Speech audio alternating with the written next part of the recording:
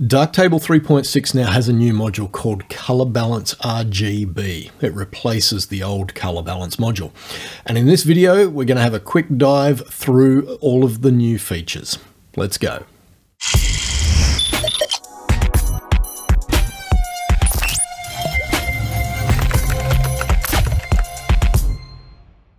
Hi, and welcome to episode 98 of Understanding Darktable. This is my third attempt at this video. Patrons on tiers 3 and 4, I'm going to give you the complete unedited version that was the previous take because it's a much more deeper dive. This is going to be a very quick dive just to, I don't know, just get through the basics, I guess. What I would recommend if you want more information is to watch Aurelien's video, which I will link to in the comments down below. It is quite a lengthy video and it's quite in-depth, covers a lot of the color science. And Aurélien does say, if you don't understand the color science, this is not the module for you. It's quite technical. Anyway, enough of that. Let's just get into it, shall we? I have got this image here, which is from my Little Red Riding Hood shoot that I did a few years ago with Armour. And I've got a previously processed version of the image which looks like that, which I'm now not particularly happy with because there's certainly no detail in the skirt here. All that color is just blown out horribly. So I've created a duplicate, reset the file. So if we look here, all we've got is the regular stuff with maybe filmic. That would be the only thing that's, you know, changing the nature of the raw file. So in terms of the color balance module, the things that are important to understand is that you definitely want to get your white balance correct before you approach the Color Balance RGB module.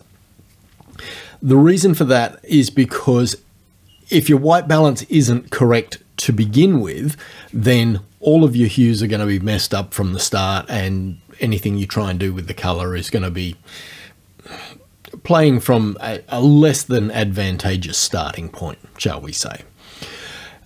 One of the interesting things about Darktable 3.6 is the addition of the vector scope. Now, I previously said that that really didn't interest me that much, but something that Aurélien mentioned in his video is that if your white balance is correct, the white point will be the very center of the vector scope.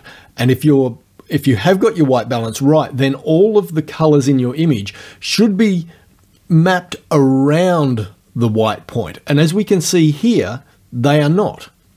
They're all around, you know, maybe 2/3 of the circle, but the white point is on the edge. It's not in amongst all of the colors.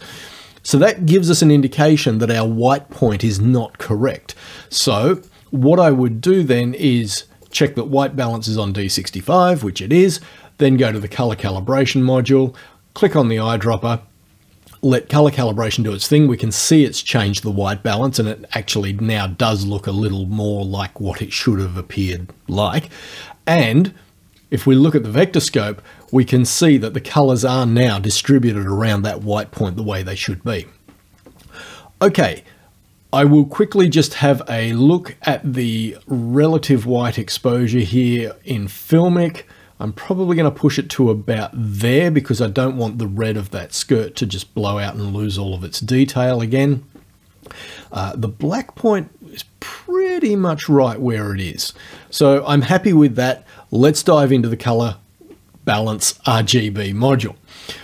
So you will notice that there are 3 tabs. There is the Master tab, the 4 Ways tab, and those 2 are for processing. And then there's the Masks tab, which is sort of more of a utility tab. Okay, hue shift. This will basically allow you to change the hues of your image. Now, I'm not entirely sure what the intended application of this slider is for, because if you've got your white balance correct, why would you then want to go and rotate all of your hues like this? And it really is a case of rotation. If you watch the vector scope up the top there, you really are rotating your entire color palette around your white point. So if you have a use for it, knock yourself out. Next up, we've got the global vibrance. Now, the global vibrance is very much like the saturation slider in the old color balance module. It affects saturation, but in this instance, it applies only to the pixels within your image that are not near the limits of their saturation already. So sort of neutral saturation pixels, if that makes sense. So you'll notice that if I crank this up, these greens and blues of the grass in the background will respond much more than the reds of the cloak and the dress, because the cloak and the dress are sort of nearing saturation already.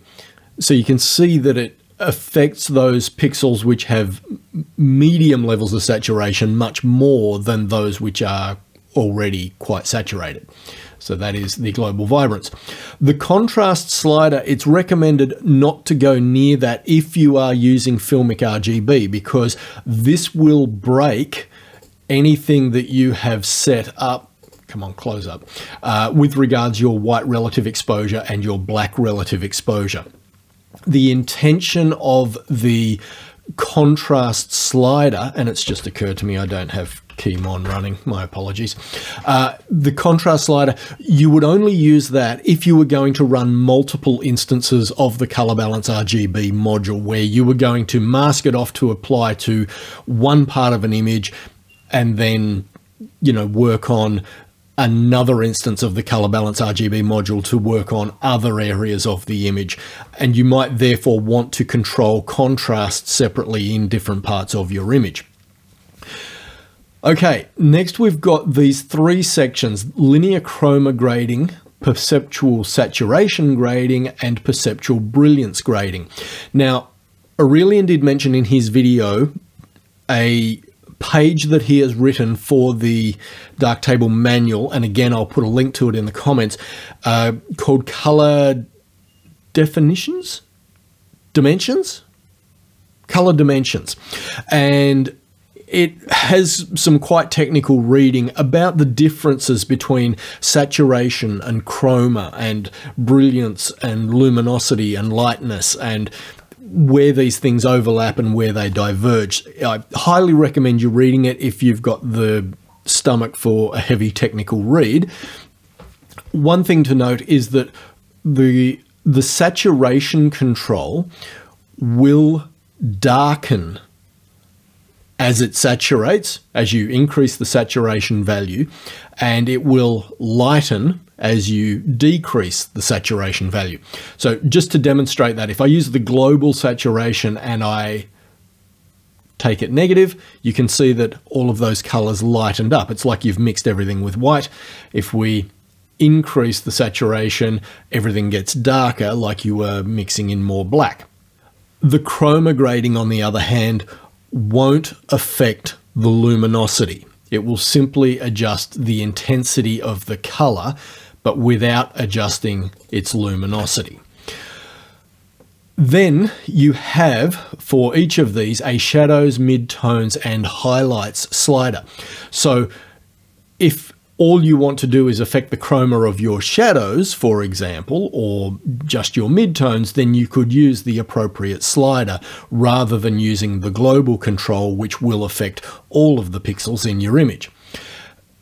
As I mentioned before, the saturation control will darken or lighten the pixels as you increase or decrease the saturation, and that is what the perceptual brilliance is for. So if you have, let's say, increase the saturation in the midtones, and that's made it all a bit darker, then you might want to increase the midtone brilliance to bring some of that lightness back up. Again, it's a case of a little bit of everything goes a long way, and the balance is up to you. All right, moving on to the 4 ways tab. This tab is designed to be your color grading tool. If you want to go down that route of applying a color grade to an image or a bunch of images after you have got your white balance correct, then this is the tab for you. So what you would do here is you would say, I want to introduce a hue to my image, and you would then crank up the chroma, and you could crank it up to extreme levels if you wanted to whilst you found the hue that you wanted to impart. You might go, that's the sort of color I want, and now I can just simply dial in as much chroma as I want to give me as much of that effect as I'm after. You also have a luminance control there, which will darken or brighten the image. And then you have shadows and highlights. So this is essentially the replacement for the old shadows and highlights module now, because the Color Balance RGB module, as you should have expected, works for a scene-referred workflow where all of those modules that it's now replacing were all written for display-referred workflows. So if you just want to work on the shadow tones, like let's say you wanted to do the tried and trusted and now completely worn out teal and orange look, you could go, okay, I want teal in the shadows, and I'm going to introduce something like this, and then I'm going to find a bit of an orange tone, and I'm going to introduce that to my highlights. You know, up to you. I don't particularly like this look, and it's not something I would be doing to my images, but if that's what you want to do, knock yourself out. And then we have the power control, which again seems to change the luminance somewhat. And again, you can change hue and chroma for that as well. Finally, we have the masks tab. This masks graph basically has three masks. The shadows mask, which starts in the top left, comes down through the middle and finishes at bottom right. The highlights mask, which starts at the top right, comes down through the middle and finishes at bottom left. And then the mid-tones graph, which just peaks through the middle of the graph, and that's it. Now, what is that actually showing you? What it's showing you is luminosity from blacks to whites across the x-axis, or sorry, really from your deepest shadows to your brightest highlights. And then on the vertical axis, the transparency of the mask. So if we look at the highlights mask, which starts over here in the top left, when you're looking at the brightest pixels in your image, so the highlights, the mask will be at 100% opacity. And by the time you get down to your mid-tone luminosities in the image, the mask will be at 50% opaque, 50% transparent. And by the time you get down to the deepest, darkest shadows, the mask will be completely transparent. The shadows mask is the opposite of that. It's completely opaque when your luminosities are at their darkest. It's at middle values when your luminosities are at middle values. And by the time you get to the highlights of your image, the shadows mask will be transparent. And the mid-tone curve, as you can see, only ever gets to around about 50% transparency, 50% opacity. Below that, we've got three sliders. The shadows fall off, the middle grey fulcrum, and the highlights fall off. Now, the first and last of those, the shadows fall off and the highlights fall off, they allow you to shallow out or to steepen the curve of that mask. And you can see that as you change the shadows fall off curve or the highlights fall off curve, so you are also affecting the middle grey curve as well. At any point, you can see what the mask is picking up by clicking on the little display icon on the right-hand side.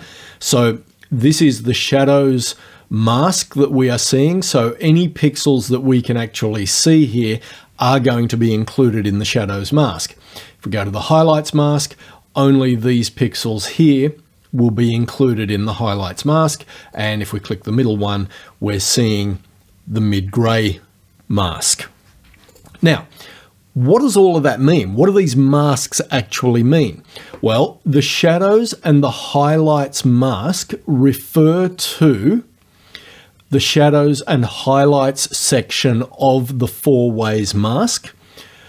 And the mid-grey fulcrum slider only applies in these 9 sliders here, the shadows, midtones, and highlight sliders of the linear chroma, the perceptual saturation, and the perceptual brilliance sections on the master tab. Okay, so that is a very quick run through of the Color Balance RGB module. For the patrons, I will give you some demonstrations of this in action, and I do want to mention, and I know this is going to ruffle some feathers. I was watching one of Rico's videos the other day, and he was talking about the challenges that we face in life and the big events, things like getting married, having children, moving house, losing jobs, all that sort of stuff. And he's just gone through 2 of those, where he's moved house and he's had a child. And me, I've just been retrenched, which is, you know, not exactly what I wanted at this stage in my life, because once you're into your early 50s, you know, trying to find another job gets harder and harder. People don't want to employ people, you know, at this age, because they realize they're only going to get another 10 or 15 years out of me before I retire. So it's got me thinking, what do I do from here? I've been an audio engineer for, well, since 1987, so depending on when you're watching this video, you can do the maths. A long time. And I'm very fortunate. I love what I do. Even as you know, even though I've worked in different areas as an audio engineer, I still love it. I absolutely still love what I do. But I'm now starting to think, do I want to go looking for another job as an audio engineer, or how realistic would it be for me to make this a full-time income stream? Now, to be honest, I'm still kicking around ideas as to how that might look, how it might work.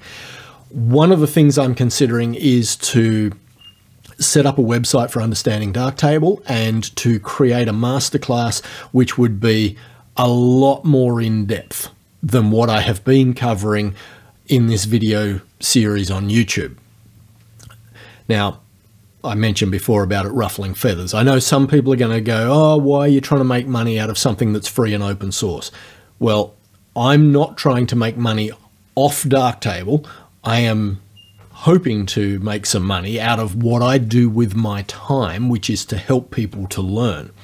Now, I have said all along, I don't consider myself to be a guru. I'm a guy who loves the software. I'm just looking at options for what do I do with my life from here on out. Hopefully, some of you would be willing to support me in this venture, and some of you won't. And that's absolutely fine. You know, I don't expect, you know, that what I do is going to appeal to everybody. I don't know whether or not I really have the numbers yet to make a living out of this, but I'm going to give it a go. What have you got to lose, right? So, yeah, that's kind of where I'm at this point in time. Still kicking around, you know, how to execute this and how to make it work and what I can do to bring value to people. Because at the end of the day, you know, if I don't bring value, then nobody's going to support what I do. And that's absolutely fair too. For those people who are currently patrons, I will be working out a way whereby, depending on what tier you are at, you will get some level of access to the masterclass. And I would imagine tier 3 and tier 4 supporters will get full access. So yeah, lots of things to think about. None of it is absolutely nailed down yet. A lot of it is just random ideas flitting around in my brain. But yeah, I just wanted to let you know where I'm at with, you know, with this and what I'm going to do going forward. Alrighty, I think that will do for now. Questions, comments, feedback, please sing out down below, and I will catch you in the next one.